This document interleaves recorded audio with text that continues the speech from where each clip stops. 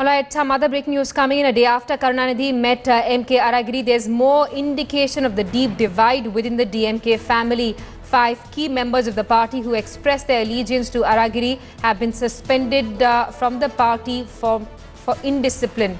This is the breaking story that we're getting in this hour. Clear differences between the DMK patriarch and Alagiri. 5 members who also expressed their allegiance to Alagiri have now been suspended. Priyamada joining us on the phone line from Chennai.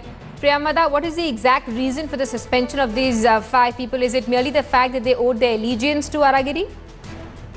Well, that's what we have to read from it. Of course, the official press statement just mentions that they have been acting against the party. But we do know, and our sources do tell us, that these 5 members have not been cooperating with Stalin, who has more or less taken over the entire party.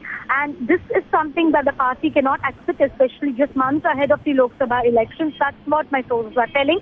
And also, we know the recent interview that Alagiri gave and the posters that his supporters have been putting up saying that Alagiri will lead the party, which has created a lot of confusion in the DMK.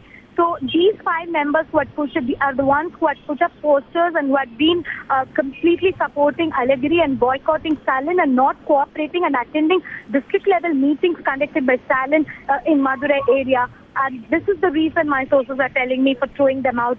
And of course my sources are also telling very soon there could be a major decision from the DMK about Alagiri as well.